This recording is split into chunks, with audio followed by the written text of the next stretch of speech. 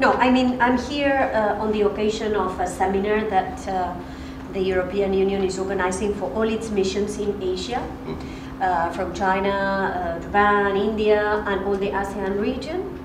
And they are asking themselves what they should do to support your growth in a stronger way. They have invited me to come and speak to them. I have a big footprint in this region. My organization is supporting lots of countries: Sri Lanka, Nepal, Cambodia, Laos, Bhutan, Afghanistan, Pakistan, India. So the list is long. And I thought I would come. We used to have a lot of work here in Vietnam. It's become smaller.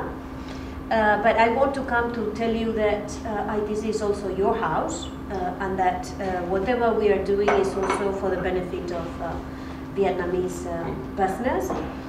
You know that our mandate is to support the small and medium enterprises to trade, so that's what we were created to do 56 years ago, so you're a little bit older than you are.